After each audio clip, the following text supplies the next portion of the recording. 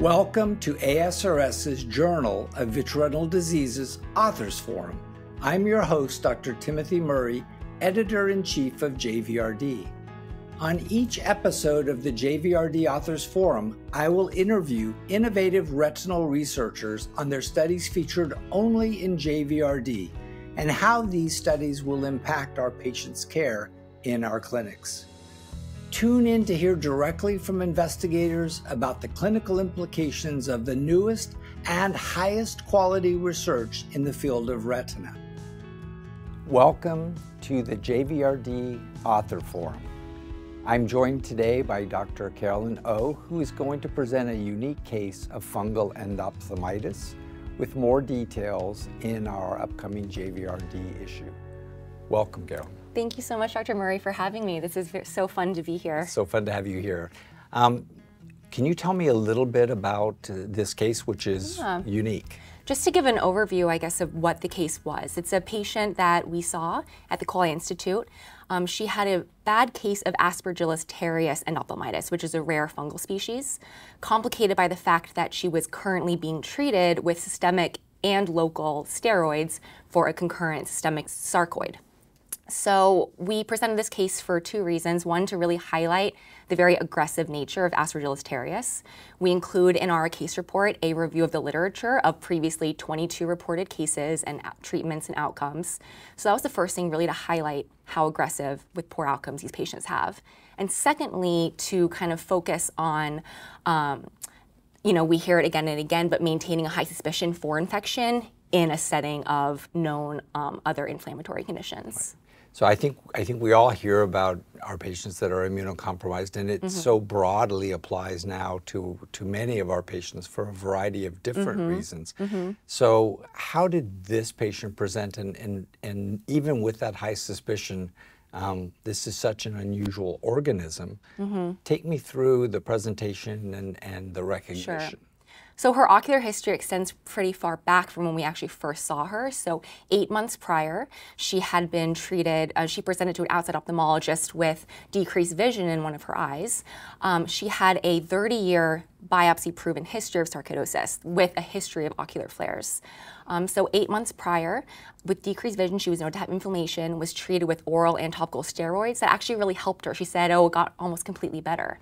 But isn't that interesting, though, that, the steroids often make these patients transiently better? Yes, well, that's actually true, but also in this case, we're not 100% sure if that couldn't have been a sarcoidosis flare. She was also having active pulmonary sarcoidosis and had her methotrexate increased to 25 milligrams daily. She had, when we did a full workup, she had some bronchiectasis, some gastritis, just a lot of reasons in a lot of these sick patients that they might have areas or nituses of inflammation and infection that we're not sure of.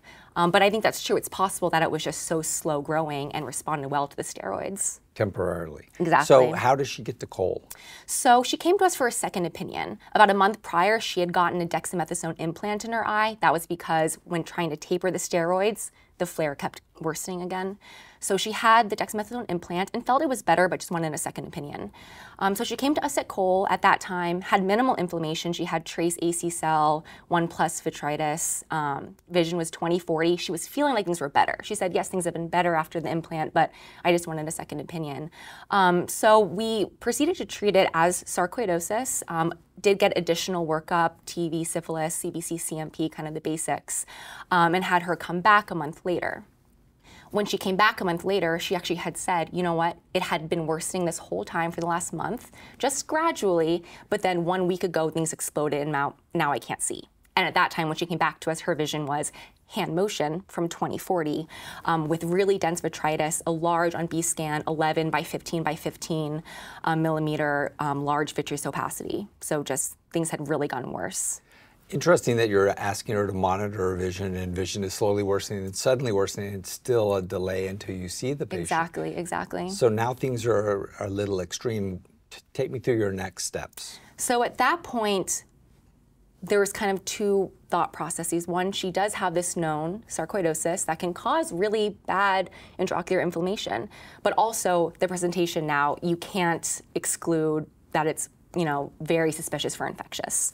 Neoplastic, I think, would be included on the differential, but we have to address the possible infection. So she actually went to the operating room for a diagnostic and therapeutic vitrectomy to clear all that debris and get a sample. At that time, she was noted to have a large, sort of elevated round of retinal whitening, which was treated with intravitreal clindamycin at that time. So you're thinking potentially infectious, could be a neoplastic process, lots of things it could be. What did you do ahead of time before you went to the OR to try to make sure you were going to be able to have an adequate specimen and it would be evaluated appropriately? Well, I think that based off of the dense vitritis she had and that large clump, I think it wasn't so much of a question if we were able to get that sample as long as they had access. So once they had, were able to get into the eye and get the sample out, it was just a matter of sending that to the lab and hoping it would come back in an appropriate time frame that we could treat this. And she also then, pretty much immediately after the surgery, was admitted actually to our inpatient service at Cleveland Clinic to have a full infectious workup. Well, sometimes, in that neoplastic process, we may be thinking lymphomatous disease too, and a lot of times we find that it's helpful speaking to the pathologist and to the microbiology team ahead of time to let them be aware, potentially, that you've got a specimen that may be unique. Right, I think that's true, and I think that definitely highlights sort of the multidisciplinary nature of a lot of these patients who are more complex. So how quickly did your specimen return with informative information? So quite slowly. Actually, initially it came back suspicious for Candida. And interestingly enough, when she was admitted, despite having had a thorough review of systems, reviewing outside hospital reports, she did actually admit that she had been treated 1 month prior with systemic antifungals for an esophageal candidiasis. So her initial cultures were kind of coming back suspicious for Candida, but we actually didn't get finalized cultures on it until at least a week or two later. And so how did the management go? So you've got this rapidly fulminant process. You're in the operating room. You admit your patient. Yes. Did you select some broad spectrum coverage initially? Yes. So infectious disease immediately became involved. She had basically, once this known esophageal candidiasis history became involved, she was hit with broad spec antifungals, IV, oral. We also treated her with intravitreal voriconazole. So kind of immediately off the bat going the fungal route. And then take me through the course after you've instituted therapy. So, this just highlights again the aggressive nature. It was a really poor course. She had, despite being hit hard with systemic antifungals and then repeat injections of voriconazole, she was worsening. So she ended up getting injections of amphotericin B, was still worsening, had a repeat vitrectomy, more intravitreals, continued systemics. The infectious disease team was working to kind of alter what she was on, which the details in the case report are more of, specifically the doses and what she was taking. And ultimately, when the speciation came back, Aspergillus terreus, which is intrinsically resistant to amphotericin B. And amphotericin B is what typically is used for Aspergillus species. And so at that point, it's very difficult. Your hands are kind of tied with limited options. So she was getting intravitreal voriconazole after that. But really still worsening. And it was after really a couple months of systemic antifungals that things quieted down. And so right now, it's actually been about 1.5 years now, but she's NLP, unfortunately, but quiet eye, no pain.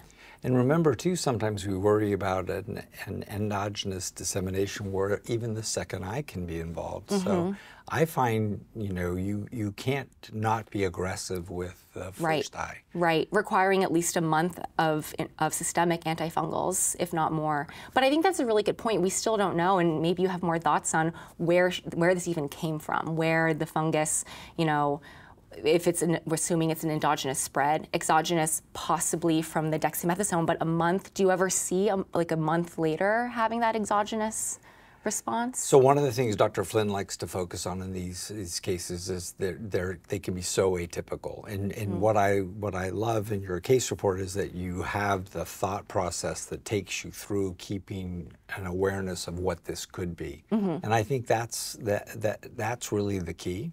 And then aggressively managing. So I think that the case was well managed. It just highlights that these outcomes, can be incredibly difficult for our patients.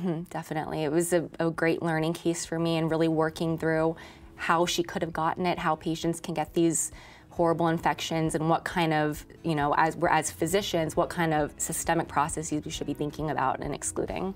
Well, it reminds us that we're not just the eye doctor. Exactly, exactly. Thank you for joining us. Excellent clinical case discussion, the full paper in JVRD, and I appreciate your being here, Dr. Up. Well, thank you so much for having me, Dr. Murray. Thank you. Thanks for tuning in to the JVRD Authors Forum. You can watch and listen to more episodes on the ASRS YouTube channel and on popular podcast directories, including Apple Podcasts, Google Podcasts, and Spotify. Visit www.asrs.org/JVRD forum on the ASRS website to learn more. See you soon.